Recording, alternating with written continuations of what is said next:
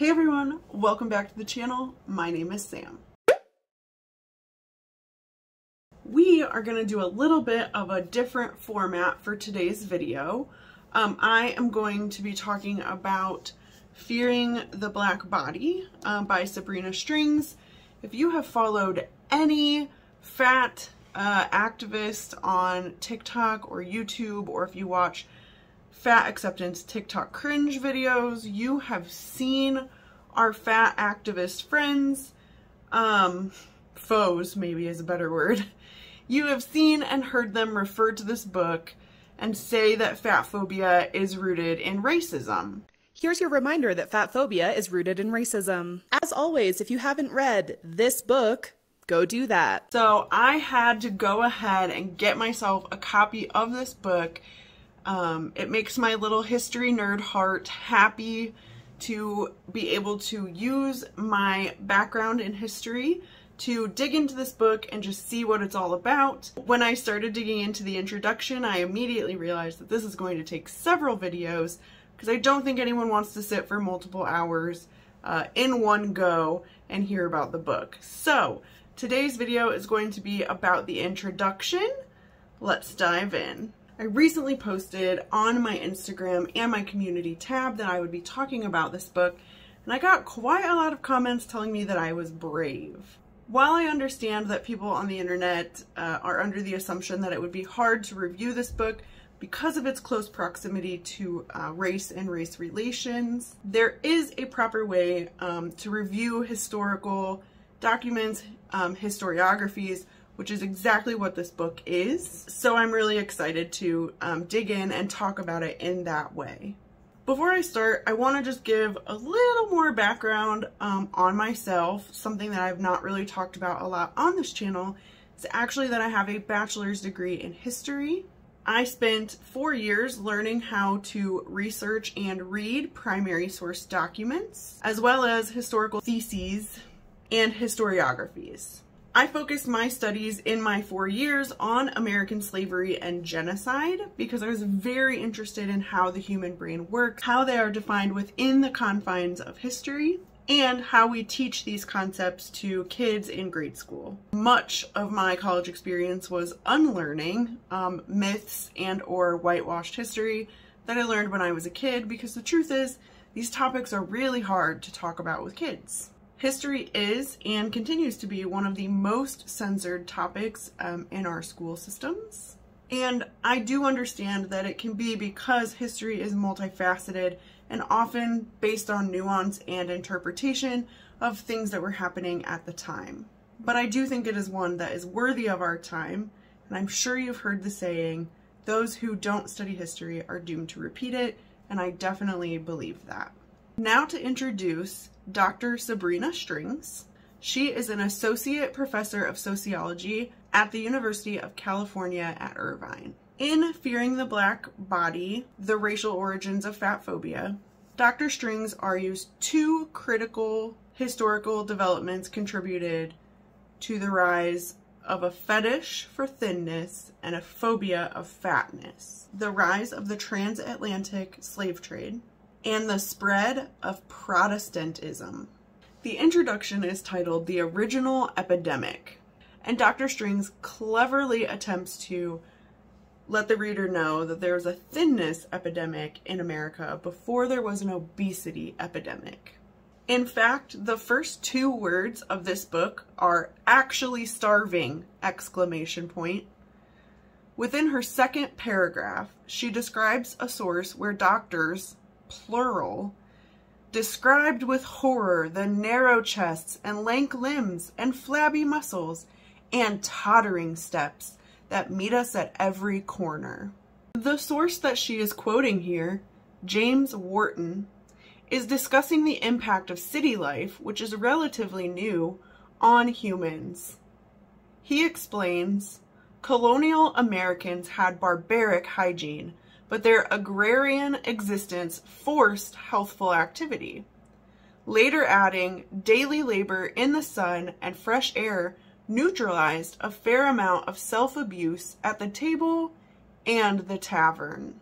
Wharton goes on to explain that in 1830, the nation was still mostly rural, but that cities had grown markedly in the few decades before and were on the verge of a population explosion. He goes on to say that as the cities were growing, people were more restricted and more inactive, but they never altered their living habits to compensate. Now, I want to take a second to put this quote into perspective using her source material. First, the full quote reads, "Pale cheeks and hollow eyes and early wrinkles, narrow chests and lank limbs, and flabby muscles and tottering steps that meet us at every corner." Strings' use of the abbreviated quote to illustrate that thinness was an epidemic doesn't hold up in the full context. Just before this quote, Wharton explains the filth and crowding, drunkenness and debauchery of the mangy slum dwellers, as well as the idle intemperance of the quality, capital Q, threatened to make debility epidemic. This quote, when you read it in context, seems to be implying that doctors were concerned that overall America as a nation was facing a weakness epidemic, a physical weakness epidemic, brought on by both the mangy slum dwellers and the idleness and lack of restraint among the upper class, probably related to self-abuse from their wealth at both the tavern and the table, therefore negating the argument that thinness was the epidemic. She then moves on to quoting William Andrus Alcott, who she names as a distant relative of Louisa May Alcott. Alcott said, "Our children, females among the rest, are trained by a community to be destitute of true appetite." While it is true that Alcott believed that being tall, slender, and delicate did not prepare young women for the vicissitudes of life, he did argue that women needed to diet and work out. He lays ground rules for dieting, including relishing what one is eating so that they savor it and eat more slowly. He also says that food should be well masticated and insalivated for good digestion, so really chew that up.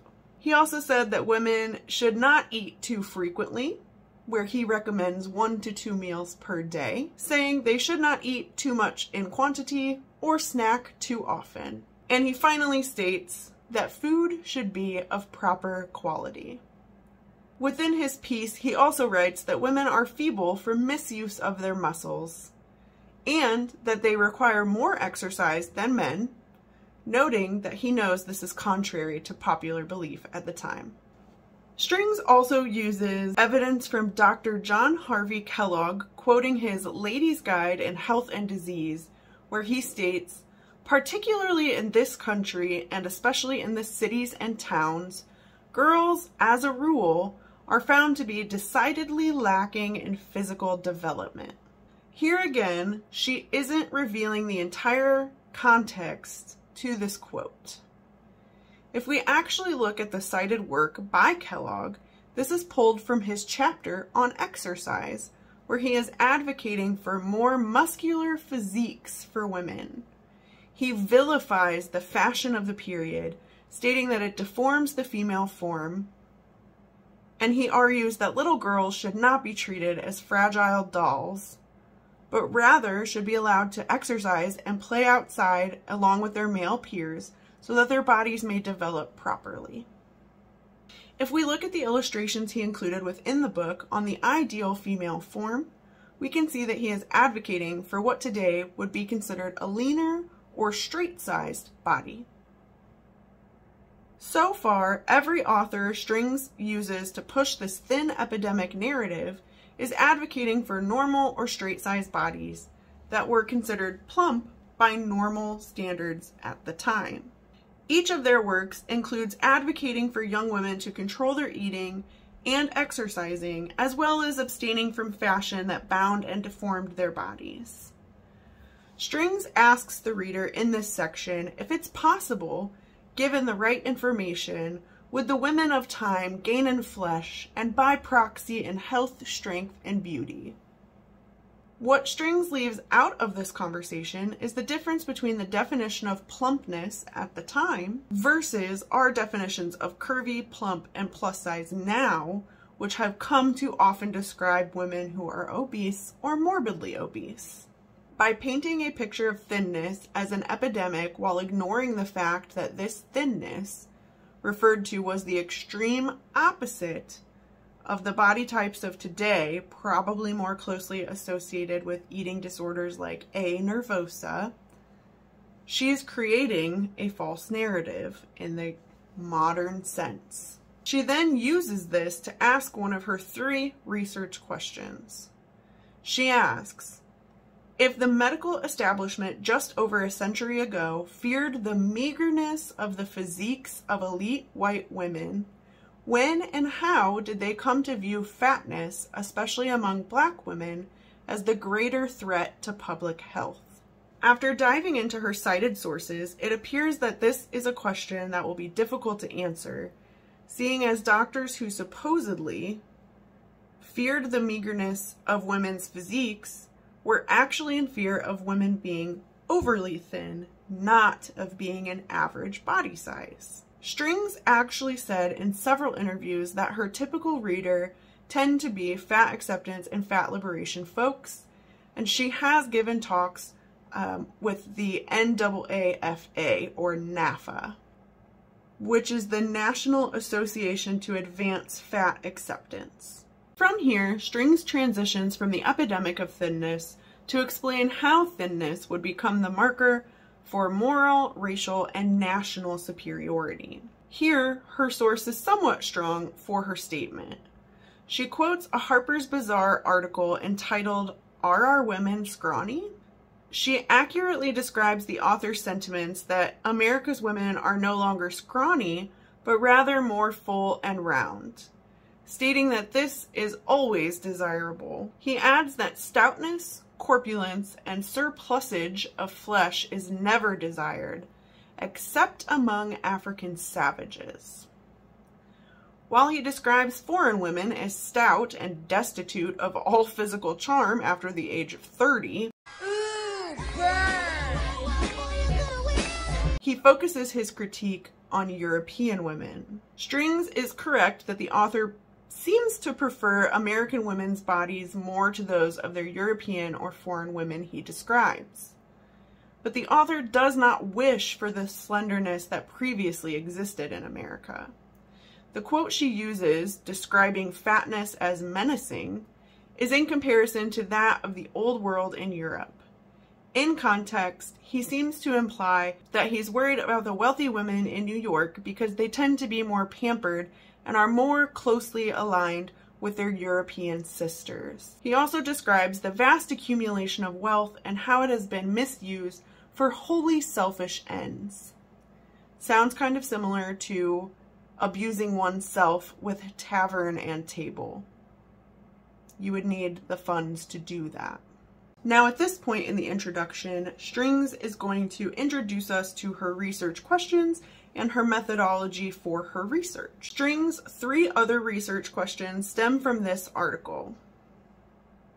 What led some well-to-do Americans to believe that slenderness, especially among women, was both aesthetically preferable and a sign of national identity? How did fatness become a sign of immorality? How did fatness become linked to Africanity or Blackness? Where the book will get tricky for the average reader is after the research questions, where Strings begins to break down how and why she conducted her research and analysis the way that she did. Here she tells readers that though there have been related studies, none have ever looked at the role of race and class in fatphobia.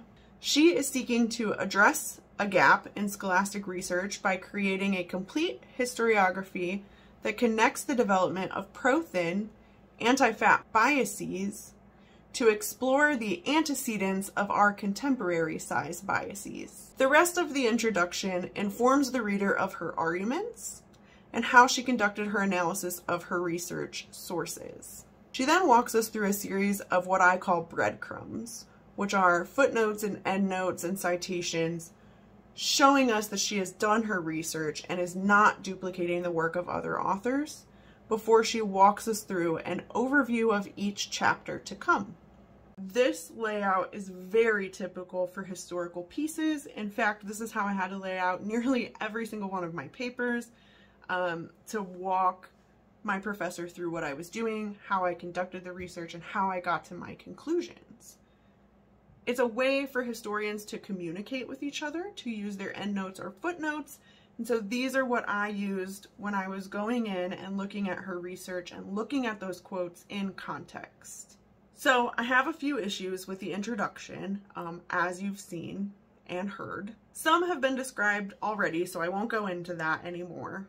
But some haven't. So when she begins to describe what's upcoming in the book, she says in part 2, she will explain that some devout Protestants viewed fatness as immoral. If only some Protestants felt this way, how did you come to the argument that the spread of Protestantism helped develop a fetish for thinness and a phobia for fatness? How did we go from some Protestants to the rise of Protestantism making that? So there's a wide gap to bridge there in reasoning, at least for me. She goes on to say in part 3 of the book, she will discuss how doctors viewed fatness and thinness through the late 19th and early 20th centuries, where she again says that doctors like Kellogg hoped women would gain weight to demonstrate the vigor of the nation. This is where she says the rise of actuarial tables identified excess weight as a risk, making doctors more concerned about women and people in general being overweight. She claims she will show the swing from one epidemic of too thin women to that of the obesity epidemic. But in this introduction, she has failed to do so in any meaningful way. So I'll hold my final conclusions until I read that chapter, but I'm a little wary based off what I've read so far. Strings hasn't yet, for me at least, made solid enough connections to the racism of fatphobia. Instead, spending this introduction trying to create a thinness epidemic that happened prior to the obesity epidemic, with sources that are only advocating for more straight-sized body types. Her failure to describe the historic fatness she refers to as a straight-sized body has provided an entire group of modern fat liberation and fat acceptance activists a false ideology. Obesity is unhealthy, and there are mounds of scientific studies to prove it. The learned men she uses to hold up her wobbly structure do indeed argue against thin bodies, but they are far from arguing for the body shapes and sizes of contemporary fat folks who have created a scale of fatness that include words like small fat, death fat, and infinifat. Strings needs to make clear that the fat, round women from the 1800s were not the same as the fat, round women fighting fat phobia today. I had a blast getting to be a history nerd and using my research skills to really dig into the introduction of this book. I had freaking sticky notes everywhere. So if you liked this format, if you're looking forward to more of the book, please leave a like or comment on this video. Your interactions really help me as I plan for future content that will come out on this channel. I'm really looking forward to hearing what you all think about what we talked about the introduction. Thank you so much for watching today. I will see you in the next one. Bye!